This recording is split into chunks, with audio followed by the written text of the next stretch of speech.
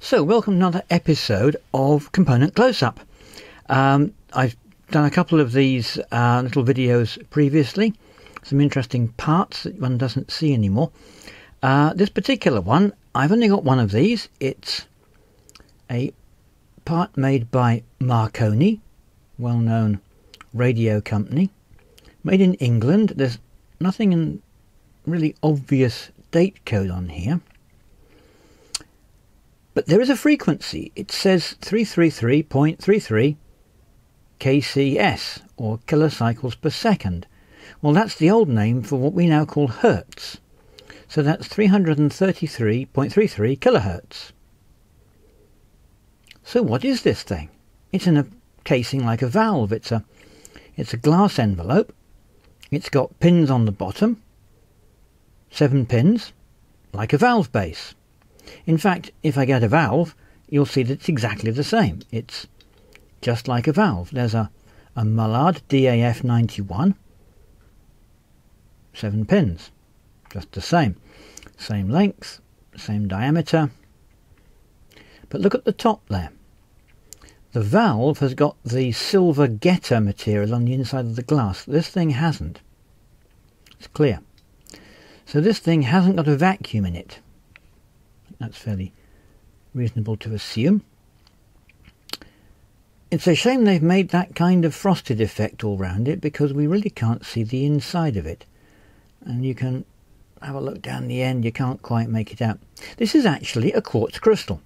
So inside this glass envelope there's a little bit of quartz, a little slice of quartz, with electrodes on each side. You can just see that there's some gold colour coming through the frosted effect there. That gold coloration may well actually be a gold plating on the quartz itself. So there's a square slab of quartz in there.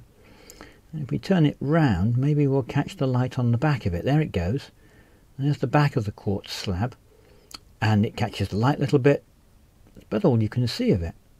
So this thing is in a glass envelope, a quartz crystal, plugged into a socket. Gives you a frequency reference of 333.33 kilohertz, and that was how crystals were done in those days.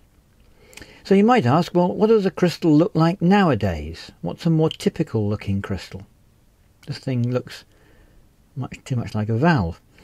Well, back in the day, crystals could look like something like this. This is actually a crystal in a socket. These white connections are actually socket pins, and the whole thing will unplug if you grab hold of it and pull. This particular one just over a megahertz, I think. Frequency on the end of the thing somewhere.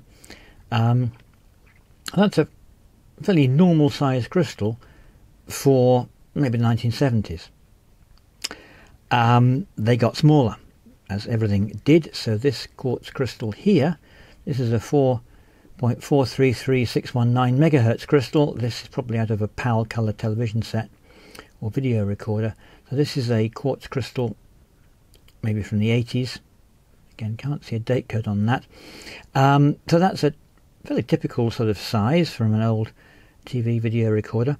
But they got smaller, and this is the sort of thing that you might be familiar with today. This is a 16 megahertz crystal. Notice how it's the same pin spacing and the same overall case height and, well, case width and length, perhaps you could say. But it's a lot shorter, so it would fit in the same PCB layout as the larger one. Get that lined up. This one would fit in the same PCB holes as that one, take up the same area on the board, but it's a lot shorter. Fantastic. So that makes it a low profile crystal. Now, if that looks familiar, maybe it's because it's used in things like the Arduino. And if I just bring an Arduino in here, here is the Arduino microcontroller board, and sure enough, just on the board, just here, we've got a crystal. Metal can. This is much more typical nowadays to have a metal canister completely sealed up. And that's a 16 megahertz crystal, and when it was as a loose component, it would have looked like that. So that's simply the component before soldering it down. Naturally, they got smaller again, So we can look at one of these, come here, we can look at one of these parts here. This is a surface mount version, so it's got no leads. Ah, that's just gone flying away. And it has no leads except those flat metal contacts on the bottom, so that could be soldered down as a surface mount part. No holes in the PCB for that.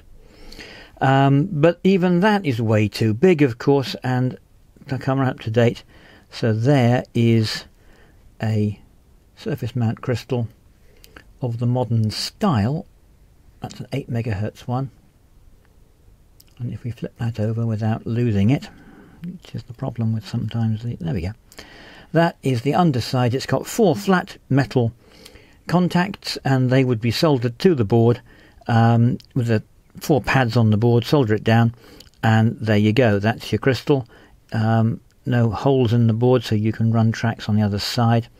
The whole thing is much smaller, and if we get back to the original glass valve style crystal that we started with, you can see that that is a lot smaller. So there we have it, the quartz crystal in the form of a valve or vacuum tube envelope and marked in kilocycles per second.